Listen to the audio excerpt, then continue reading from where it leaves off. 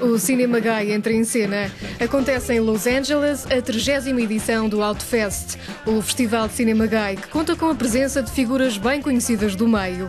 O filme exibido na noite de estreia do festival foi Vito, um documentário realizado por Jeffrey Schwarz, a estrear a 23 de julho na HBO. A 29 de junho de 69, a polícia invadiu o bar gay Stonewall, em Nova York. A partir daí, desencadearam-se uma série de distúrbios violentos. Vito era um estudante de 23 anos que participou nos acontecimentos.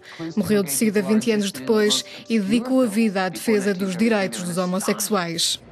Vito era uma figura incrível, tornou-se adulto nessa altura e participou plenamente no movimento de libertação gay.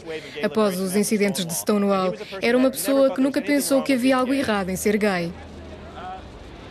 John Waters conheceu-o naquela época e foi o honrado da noite pela comunidade gay e lésbica. É fantástico, sem qualquer ironia. Nunca recebo prémios, então estou feliz. Muitas vezes brinco com os gays e fico contente que tenham sentido de humor.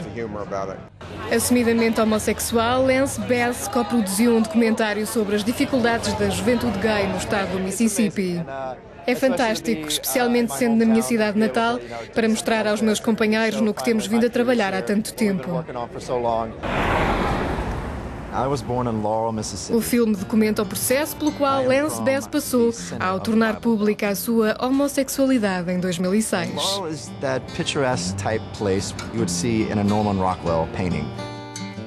My grandfather was the pillar of the community. I mean, he was like pretty much the mayor of Laurel, Mississippi. He was the photographer of the town. Everyone loved Jimmy Bass. And that's kind of how I was raised, you know, kind of a mini royalty in a small town where everyone knows your name. O festival Outfest continua em LA até 22 de julho. Well, my whole life I knew that I was gay.